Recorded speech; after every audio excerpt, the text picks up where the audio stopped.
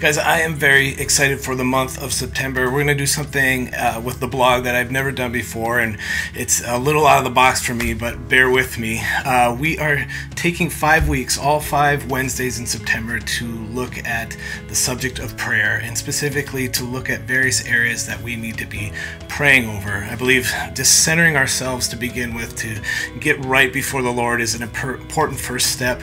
And from there to look at the lives around us that we can just have influence on, that we can pray that people would come to know Jesus, that we can have a list of names even that we can go through and say, God, please stir in their heart a desire to know you and use me in that process. From there, just talking about the local church and how we can just re-engage after this season of quarantine and just being separated, to know how the church moves forward and to be praying for our leadership, to be praying for open doors, to go into our communities with the gospel, that the gospel remains our focus. And from there, guys, just looking at our nation and looking at our world, how can we continue to pray for these things? Because we know we live in a broken country and we know we live in a broken world, but God is not done doing the amazing thing of bringing the gospel forward and building his kingdom, and he wants to use us to do that.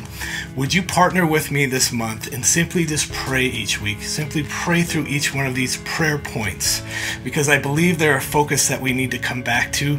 And I believe as we move forward through the rest of this year, we need to center and just return to the Lord in prayer, just surrender our hearts and our lives to him.